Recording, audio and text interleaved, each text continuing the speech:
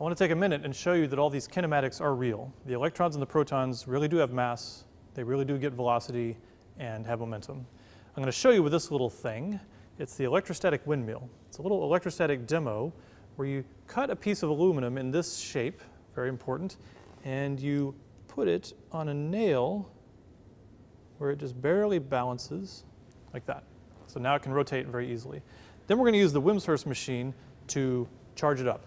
Okay, so first though, we're going to hook up to this electrode.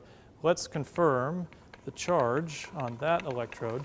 So here we have our negatively charged Teflon tape, and the Teflon tape, whoa, does not want to touch that electrode, and it's happy to touch that electrode. So yeah, so we're hooking to the negatively charged electrode. All right, let's see. So all we got to do is think about what's going to happen when we have this thing negatively charged. So let's look at it. It's this special shape, and it has these sharp tips. We haven't really talked about it yet, but if we put charge on this metal, it'll really accumulate strongly at a sharp edge. You'll get a lot of charge buildup at a corner, like that. That's what the sharp tips are for.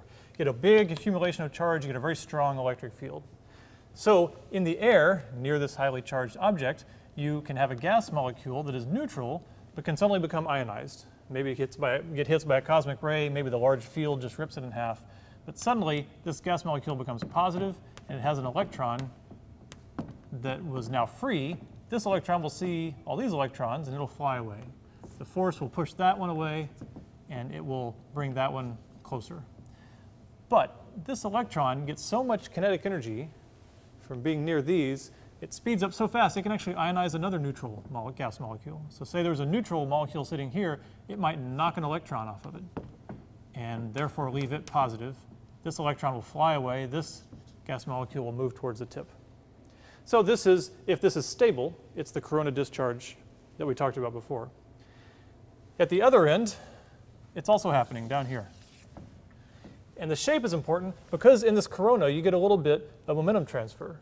Some of the gas ions and electrons are moving effectively one way, and it kind of pushes this thing this way. And this one also gets kind of pushed this way.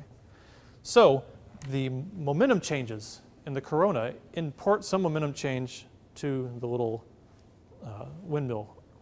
So if I go ahead and hook it up, and I think this is discharged, but I'm not sure, I'll hook up here, and I'll put one on the nail down here, and we spin it and see what happens. It's moving a little bit. Let me speed it up. Whoa. So there you can see. That's a macroscopic amount of momentum that we're getting because it's spraying little corona gases all around in a circle.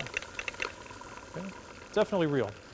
And to show it even better, I can show you the little corona. So we're about to put up an image that I took in the dark, and I held it still, of the tip. And if you look right there on the tip of the metal, you can see a little purple plume coming off. That's the actual corona, and you can see it really does form right on the tip. And that's what's imparting momentum to the windmill.